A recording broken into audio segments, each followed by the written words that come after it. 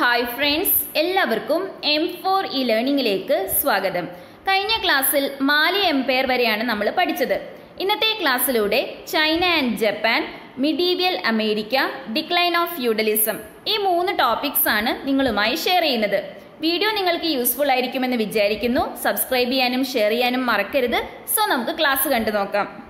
China and Japan. China and Japan were the countries in Asia where efficient administrative system existed during the medieval period. നമുക്കറിയാം, India പോലെ തന്നെ ചൈനയും ജപ്പാനും Asian രാജ്യങ്ങളാണ്. Medieval പീരീഡിൽ അല്ലെങ്കിൽ മധ്യകാലഘട്ടത്തിൽ ചൈനയിലും ജപ്പാനിലും വളരെ എഫിഷ്യൻ്റ് ആയ ഒരു അഡ്മിനിസ്ട്രേറ്റീവ് സിസ്റ്റം നിലനിന്നിരുന്നു. അല്ലെങ്കിൽ വളരെ ശക്തമായ ഒരു ഭരണ സംവിധാനം ചൈനയിലും ജപ്പാനിലും ഉണ്ടായിരുന്നു. In the initial stage of medieval period, China was ruled by Tang dynasty. Medieval periodന്റെ ആരംഭത്തിൽ ചൈന ഭരിച്ചിരുന്നത് താങ് രാജവംശമാണ്. The sovereignty of the country was vested in the emperor. നമുക്കറിയാം, sovereignty എന്ന് പറഞ്ഞാൽ എന്താണ്? പരമാധികാരമാണ്. രാജ്യത്തിന്റെ പരമാധികാരം ആരിൽ നിക്ഷിപ്തമായിരുന്നു? എംപറർ അല്ലെങ്കിൽ ചക്രവർത്തിയിലായിരുന്നു. അതായത് രാജ്യത്തിന്റെ മുഴുവൻ കൺട്രോളും ആർക്കാണ്? എംപറർ അല്ലെങ്കിൽ ചക്രവർത്തി അല്ലെങ്കിൽ രാജാവിനാണ്. മനസ്സിലായല്ലോ? Now, state officials were selected after conducting competitive examinations based on the criteria of education and excellence. രാജ്യത്തിന്റെ പരമാധികാരം ചക്രവർത്തിക്കാണ്. എന്നാൽ സ്റ്റേറ്റ് ഒഫീഷ്യൽസിനെ എങ്ങനെയാണ് തിരഞ്ഞെടുത്തിരുന്നത്? മത്സര പരീക്ഷകൾ നടത്തിയാണ് സ്റ്റേറ്റ് ഒഫീഷ്യൽസിനെ തിരഞ്ഞെടുത്തത്. എന്തിന്റെ അടിസ്ഥാനത്തിലാണ് ഈ മത്സര പരീക്ഷകൾ നടത്തിയത്? ഓരോ മത്സരാർത്ഥിയുടെയും എഡ്യൂക്കേഷണൽ ക്വാളിഫിക്കേഷനും അതേപോലെ തന്നെ മികവും കണക്കിലെടുത്താണ് ഈ കോമ്പറ്റേറ്റീവ് എക്സാമിനേഷൻസ് നടത്തിയത്. മനസ്സിലായല്ലോ? The Tang rulers were tolerant towards all religions and were great promoters of trade and commerce. അതായത് താങ് രാജവംശത്തിലെ ഭരണാധികാരികൾ എല്ലാ മതങ്ങളെയും റെസ്പെക്റ്റ് ചെയ്തിരുന്നു അല്ലെങ്കിൽ ബഹുമാനിച്ചിരുന്നു. അതേപോലെ തന്നെ കച്ചവടത്തെ പ്രൊമോട്ടും ചെയ്തിരുന്നു. Okay, now after Tang ഡിനാസ്റ്റി China was ruled by song, മിങ് and Manju ഡിനാസ്റ്റീസ്. താങ് രാജവംശത്തിന് ശേഷം ആ ഒരു കാലഘട്ടത്തിൽ ചൈന ഭരിച്ച മറ്റ് രാജവംശങ്ങളാണ് song, മിങ് and Manju ഡിനാസ്റ്റീസ്. Okay, so ഏതെല്ലാം രാജവംശങ്ങളാണ് മിഡീവിയൽ പീരീഡിൽ ചൈന ഭരിച്ചത്? ആദ്യത്തെ ഇനീഷ്യൽ സ്റ്റേജിൽ താങ് ഡിനാസ്റ്റി ഭരിച്ചു. അതിനുശേഷം സോങ്, മിങ് ആൻഡ് മഞ്ജു ഡിനാസ്റ്റീസ് ആണ് ചൈന ഭരിച്ചത്. മനസ്സിലായല്ലോ?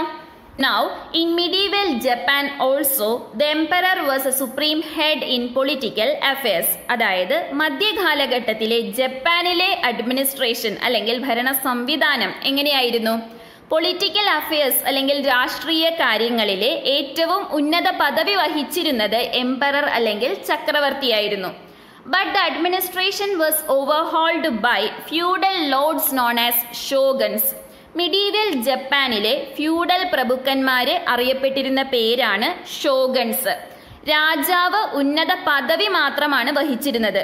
അഡ്മിനിസ്ട്രേഷൻ കംപ്ലീറ്റ് ആയിട്ട് കൺട്രോൾ ചെയ്തിരുന്നത് അല്ലെങ്കിൽ ഭരണം നിയന്ത്രിച്ചിരുന്നത് ആരാണ്? ഈ ഷോഗൺസ് ആണ്. ഷോഗൺസ് ആരാണ്? ഫ്യൂഡൽ പ്രഭുക്കന്മാരാണ്. മനസ്സിലായല്ലോ? Now land was under there control.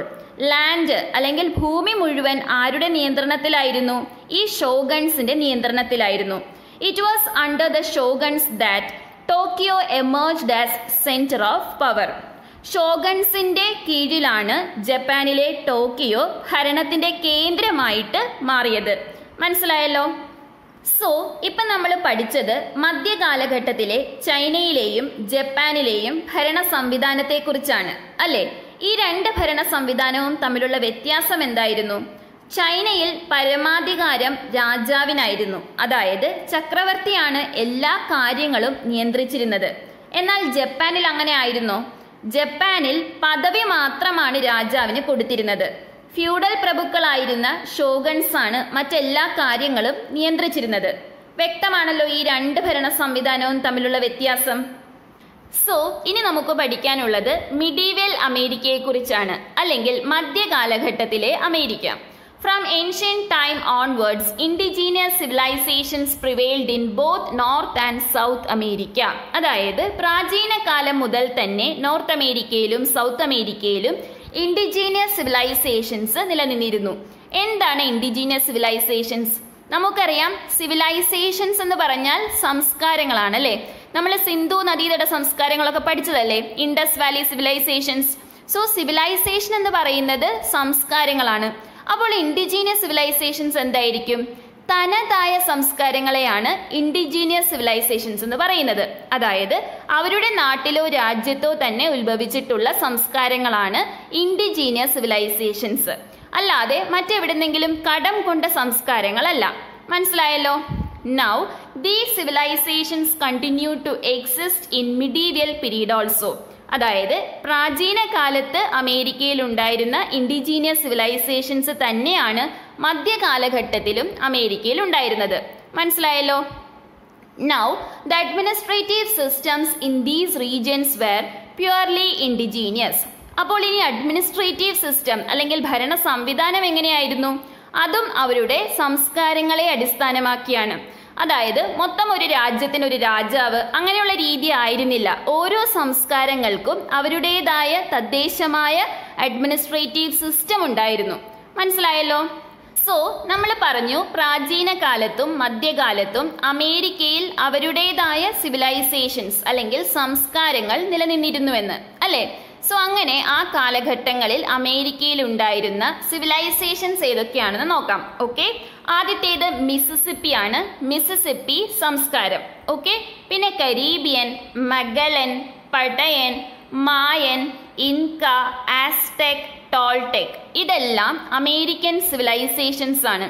ഏതൊക്കെയാണ്? മിസിസിപ്പി, കരീബിയൻ, മഗലൻ, പടയൻ, മായൻ, ഇൻക, ആസ്ടെക്, ടോൾടെക് ഇതെല്ലാമാണ് മധ്യകാലഘട്ടത്തിലും പ്രാചീന കാലഘട്ടത്തിലും അമേരിക്കയിൽ ഉണ്ടായിരുന്ന സിവിലൈസേഷൻസ് അല്ലെങ്കിൽ സംസ്കാരങ്ങൾ.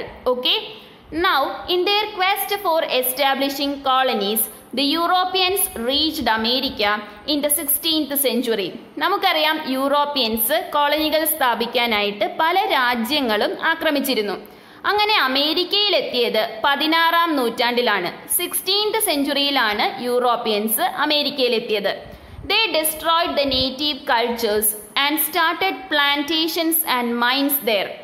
യൂറോപ്യൻസ് അമേരിക്കയിൽ എത്തിയ ശേഷം അവിടുത്തെ നേറ്റീവ് കൾച്ചേഴ്സ് അല്ലെങ്കിൽ അവരുടെ ഇൻഡിജീനിയസ് കൾച്ചേഴ്സിനെ എല്ലാം നശിപ്പിച്ചു.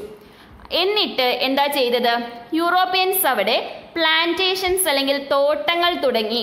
അതേപോലെ തന്നെ മൈൻസ് അല്ലെങ്കിൽ ഖനികൾ തുടങ്ങി. അങ്ങനെ അവരുടേതായ എല്ലാ സംസ്കാരങ്ങളും നശിപ്പിച്ച് പുതിയ കാര്യങ്ങൾ ചെയ്യാനായിട്ട് തുടങ്ങി. Okay, now the Negroes of Africa were brought to America as slaves to work in these places. പിന്നെ യൂറോപ്യൻസ് എന്താ ചെയ്തത്? ആഫ്രിക്കയിൽ നിന്നും അമേരിക്കയിലേക്ക് അടിമകളാക്കാൻ വേണ്ടി നീഗ്രോസിനെ കൊണ്ടുവന്നു. എന്നിട്ട് ഈ നീഗ്രോസിനെ കൊണ്ടാണ് അവർക്ക് ആവശ്യമായ ജോലികളെല്ലാം ചെയ്യിപ്പിച്ചിരുന്നത്. The natives were subjected to genocide. Natives അല്ലെങ്കിൽ അമേരിക്കയിലെ ജനങ്ങളെ എന്ത് ചെയ്തു? വംശത്തോടെ നശിപ്പിക്കാനാണ് ശ്രമിച്ചത്. ജീനോസൈഡ് എന്ന് പറഞ്ഞാൽ എന്താണ്? വംശഹത്യയാണ്. അവിടുത്തെ വംശങ്ങളെ തന്നെ മുഴുവനായും ഇല്ലാതാക്കാനാണ് യൂറോപ്യൻസ് ശ്രമിച്ചത്. മനസ്സിലായല്ലോ? സോ ഇനി നമുക്ക് പഠിക്കാനുള്ളത് മായൻ കലണ്ടറിനെ കുറിച്ചാണ്. എന്താണ് മായൻ കലണ്ടർ? നമുക്കറിയാം, അമേരിക്കയിലെ ഇൻഡിജീനിയസ് സിവിലൈസേഷൻസിൽ ഒന്നായിരുന്നു മായൻ സിവിലൈസേഷൻ. അവരുടെ കലണ്ടറാണ് മായൻ കലണ്ടർ. എന്താണ് ഈ മായൻ കലണ്ടറിന്റെ പ്രത്യേകത? The Mayan calendar consisted of 365 days. മായൻ കലണ്ടറിൽ 365 ദിവസങ്ങൾ ഉണ്ടായിരുന്നു. 1 year was comprised of 18 months of 20 days each. ഒരു വർഷം എന്ന് പറയുന്നത് 18 മാസമായിരുന്നു. ഓരോ മാസത്തിലും 20 ദിവസം ഉണ്ടായിരുന്നു. അങ്ങനെ വരുമ്പോൾ 18 × 20 360 ദിവസമല്ലേ വരുന്നുള്ളൂ. എന്നാൽ നമ്മൾ പറഞ്ഞു മായൻ കലണ്ടറിൽ 365 ദിവസങ്ങൾ ഉണ്ടെന്ന്. സോ ഈ 5 ദിവസം എവിടെ പോയി? The remaining 5 days were holidays intended for celebrations and festivals. ബാക്കിയുള്ള ഈ 5 ദിവസം ഹോളിഡേയ്സ് ആയിരുന്നു അല്ലെങ്കിൽ അവധി ദിവസങ്ങളായിരുന്നു. അത് സെലിബ്രേഷൻസിനും ഫെസ്റ്റിവൽസിനും വേണ്ടി മാറ്റി വെച്ചിരിക്കുകയാണ്. സോ മായൻ കലണ്ടറിന്റെ പ്രത്യേകത മനസ്സിലായല്ലോ. ഇനി നമുക്ക് പഠിക്കാനുള്ളത് ദ ക്രൂസൈഡ്സിനെ കുറിച്ചാണ്. എന്താണ് ക്രൂസൈഡ്സ്? കുരിശ് യുദ്ധങ്ങളാണ് ക്രൂസൈഡ്സ് എന്ന് പറയുന്നത്. Okay, the crusades where the wars fought between Western Europe and Turks from 11th to 13th centuries. 11ാം നൂറ്റാണ്ട് മുതൽ 13ാം നൂറ്റാണ്ട് വരെ വെസ്റ്റേൺ യൂറോപ്പും അതേപോലെ തന്നെ ടർക്സും തമ്മിൽ നടന്ന യുദ്ധങ്ങളെയാണ് കുരിശ് യുദ്ധങ്ങൾ അല്ലെങ്കിൽ ക്രൂസൈഡ്സ് എന്ന് പറയുന്നത്. മനസ്സിലായല്ലോ? ഏത് കാലഘട്ടത്തിലാണ്? 11th സെഞ്ചുറി മുതൽ 13th സെഞ്ചുറി വരെ വെസ്റ്റേൺ യൂറോപ്പും ടർക്സും തമ്മിൽ നടന്ന യുദ്ധങ്ങളെയാണ് കുരിശ് യുദ്ധങ്ങൾ എന്ന് പറയുന്നത്. These wars were fought for appropriating Jerusalem, which is considered as the holy city of the Jews, the Christians and Muslims. ഇനി എന്തിനു വേണ്ടിയാണ് കുരിശ് യുദ്ധങ്ങൾ നടന്നിരുന്നത്? ജെറുസലേം എന്ന് പറയുന്ന ഹോളി സിറ്റി സ്വന്തമാക്കാൻ വേണ്ടിയാണ് കുരിശ് യുദ്ധങ്ങൾ നടന്നത്. സോ ഈ ജെറുസലേമിന്റെ പ്രത്യേകത എന്താണ്? ജൂതന്മാരും ക്രിസ്ത്യന്മാരും മുസ്ലിംസും ഒരേപോലെ ഹോളി സിറ്റിയായി അല്ലെങ്കിൽ പരിശുദ്ധ നഗരമായി വിശ്വസിച്ചിരുന്ന നഗരമായിരുന്നു ജെറുസലേം. സോ ഈ ജെറുസലേം സ്വന്തമാക്കാൻ വേണ്ടിയാണ് കുരിശ് യുദ്ധങ്ങൾ നടന്നിരുന്നത്. മനസ്സിലായല്ലോ? Now Crusades were considered as one of the major factors for spread of Eastern culture in Europe. യൂറോപ്പില് eastern culture spread ആവാനുള്ള ഒരു കാരണം എന്താണ്? ഈ കുരിശ് യുദ്ധങ്ങളാണ്. ക്ലിയർ ആണല്ലോ? ഇനി ഈ ചാപ്റ്ററിലെ ലാസ്റ്റ് ടോപ്പിക് ആണ് ഡിക്ലൈൻ ഓഫ് ഫ്യൂഡലിസം അല്ലെങ്കിൽ ഫ്യൂഡലിസത്തിന്റെ തകർച്ച. The socio-political economic system existed in medieval Europe based on land was known as feudalism. Medieval യൂറോപ്പിൽ ഭൂമിയെ അടിസ്ഥാനമാക്കി നിലനിന്നിരുന്ന സാമൂഹിക രാഷ്ട്രീയ സാമ്പത്തിക സംവിധാനമാണ് ഫ്യൂഡലിസം എന്നറിയപ്പെടുന്നത്. അതായത് ഒരു ജന്മി സമ്പ്രദായമാണ്. From the 15th century onwards, feudalism began to decline in Europe. എന്നാൽ 15ാം നൂറ്റാണ്ടായപ്പോഴേക്കും ഫ്യൂഡലിസം പയ്യെ ഡിക്ലൈൻ ആവാനായിട്ട് തുടങ്ങി, അല്ലെങ്കിൽ ഫ്യൂഡലിസത്തിന്റെ തകർച്ച ആരംഭിച്ചു. എന്തെല്ലാം കാരണം കൊണ്ടാണ് ഫ്യൂഡലിസം തകരാൻ തുടങ്ങിയത്? ആ റീസൺസ് ആണ് ഇവിടെ ഈ ബോക്സിൽ കൊടുത്തിരിക്കുന്നത്. ഓരോന്നായി നമുക്ക് നോക്കാം. ഫസ്റ്റ് റീസൺ ആണ് agricultural production decreased due to climate change. കാലാവസ്ഥാ വ്യതിയാനം മൂലം അഗ്രികൾച്ചറൽ പ്രൊഡക്ഷൻ അല്ലെങ്കിൽ കാർഷിക ഉൽപാദനം കുറഞ്ഞു. അതിന്റെ ഫലമായി ഫെമിൻ വന്നു, അതായത് ദാരിദ്ര്യം വന്നു. പിന്നെ എന്താണ്? പ്ലേഗ് ആൻഡ് ബ്ലാക്ക് ഡെത്ത് പോലുള്ള അസുഖങ്ങൾ വന്നു. പിന്നെ ക്രൂസൈഡ്സ് അല്ലെങ്കിൽ കുരിശ് യുദ്ധങ്ങൾ മറ്റൊരു കാരണമാണ്. അടുത്ത റീസൺ ആണ് Kings monopoly of gun powder, അതായത് വെടിമരുന്നുകളുടെ കുത്തക, രാജാക്കന്മാരുടെ വെടിമരുന്നുകളുടെ കുത്തക. പിന്നെ മറ്റൊരു റീസൺ ആണ് പെസൻസ് റിവോൾട്ട്. പെസൻസ് എന്ന് പറഞ്ഞാൽ കർഷകരാണ്. കർഷകരുടെ കലാപങ്ങൾ മറ്റൊരു റീസൺ ആയിരുന്നു. പിന്നെ അവസാനമായി emergence of nation state. Nation സ്റ്റേറ്റുകളുടെ ഉത്ഭവം അല്ലെങ്കിൽ ഓരോ നേഷൻ സ്റ്റേറ്റ് ഉണ്ടാവാനായിട്ട് തുടങ്ങി. അതും എന്താണ്? ഫ്യൂഡലിസം അല്ലെങ്കിൽ ഈ ജന്മി സമ്പ്രദായം തകരാനുള്ള ഒരു കാരണമായിരുന്നു. മനസ്സിലായല്ലോ? സോ ഇനി നമുക്ക് ഇന്ന് പഠിച്ച പാഠഭാഗത്ത് നിന്ന് ചോദിക്കാൻ സാധ്യതയുള്ള ചോദ്യങ്ങൾ നോക്കാം. ഓക്കെ, ആദ്യത്തെ ക്വസ്റ്റ്യൻ ഇതാണ്. Compare the forms of power that existed in medieval China and Japan. Medieval ചൈനയിലും ജപ്പാനിലും നിലനിന്നിരുന്ന അധികാരത്തെക്കുറിച്ച് കമ്പയർ ചെയ്യാനാണ് പറഞ്ഞിരിക്കുന്നത്. ഓക്കെ, സോ ആൻസർ നോക്കാം. In medieval China the sovereignty of the country vested in the emperor. State officials were selected after conducting competitive examinations based on the criteria of education and excellence. But in medieval Japan, the emperor was only the supreme head in political affairs, and the administration was overhauled by the feudal lords known as shoguns. Land was under their control. Okay, now the next question is, which were the American indigenous civilizations? American indigenous civilizations ഏതൊക്കെയാണ്? Mississippi, Caribbean, Magellan, പടയൻ, Mayan, ഇൻക, Aztec and Toltec. ഇത്രയുമാണ് American indigenous civilisations. Okay, now the last question is, what were the causes that led to decline of feudalism? Feudalism decline ആവാനുള്ള കാരണങ്ങളാണ് ചോദിച്ചിരിക്കുന്നത്. Okay, so answer എന്താണ്? Agricultural production decreased due to climate change, Femin, plague and black death, ക്രൂസേഡ്സ്, Kings monopoly of gun powder, പെസൻസ് revolts, emergence of nation state. Okay, so ഇപ്പോൾ medieval world centres of power എന്ന chapter നമ്മൾ complete ആക്കിയിട്ടുണ്ട്. എല്ലാ ടോപ്പിക്സും cover ചെയ്തു. അതേപോലെ തന്നെ ഓരോ ടോപ്പിക്സിൽ നിന്നും ചോദിക്കാൻ സാധ്യതയുള്ള ക്വസ്റ്റ്യൻസും ഡിസ്കസ് ചെയ്തിട്ടുണ്ട്. ഓക്കെ, ഇനി ഈ ചാപ്റ്ററിന്റെ നോട്ട്സ്, അതായത് നിങ്ങളുടെ നോട്ട്ബുക്ക് കംപ്ലീറ്റ് ചെയ്യാൻ വേണ്ടിയുള്ള നോട്ട്സ് എത്രയും പെട്ടെന്ന് അപ്ലോഡ് ചെയ്യുന്നതായിരിക്കും.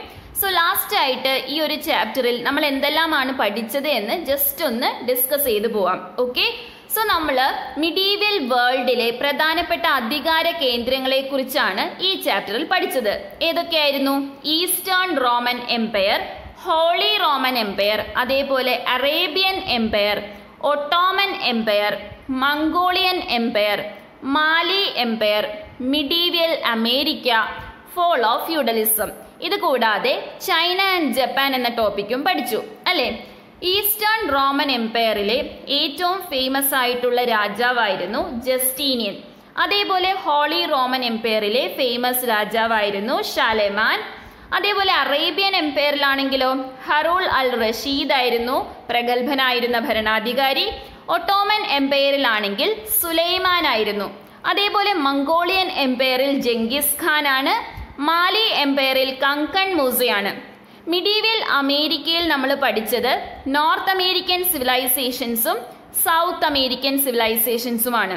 അതായത് മിഡീവിയൽ അമേരിക്കയ്ക്ക് ഇൻഡിജീനിയസ് സിവിലൈസേഷൻസ് ഉണ്ടായിരുന്നു. ഓക്കെ, ലാസ്റ്റ് ആയിട്ട് ഫോളോ ഫ്യൂഡലിസം, അതിന്റെ റീസൺസും നമ്മൾ പഠിച്ചു. സോ ഇത്രയും കാര്യങ്ങളാണ് ഈ ഒരു ചാപ്റ്ററിൽ നമ്മൾ പഠിച്ചിട്ടുള്ളത്. സോ ചാപ്റ്റർ നിങ്ങൾക്ക് മനസ്സിലായിട്ടുണ്ടാകുമെന്ന് വിചാരിക്കുന്നു. നിങ്ങളുടെ അഭിപ്രായങ്ങളും നിർദ്ദേശങ്ങളും കമന്റായി അറിയിക്കാൻ മറക്കരുത്. അതുപോലെ തന്നെ ഇതുവരെ നമ്മുടെ ചാനൽ സബ്സ്ക്രൈബ് ചെയ്തിട്ടില്ലാത്ത കൂട്ടുകാർ എന്തായാലും ചാനൽ ഒന്ന് സബ്സ്ക്രൈബ് ചെയ്ത് സപ്പോർട്ട് ചെയ്യണം. അതോടൊപ്പം തന്നെ വീഡിയോയുടെ ലിങ്ക് നിങ്ങളുടെ ഫ്രണ്ട്സിന് ഷെയർ ചെയ്ത് കൊടുക്കാനും മറക്കരുത്. സോ അടുത്ത ക്ലാസ്സിൽ കാണുന്നത് വരെ താങ്ക് യു ഫ്രണ്ട്സ്.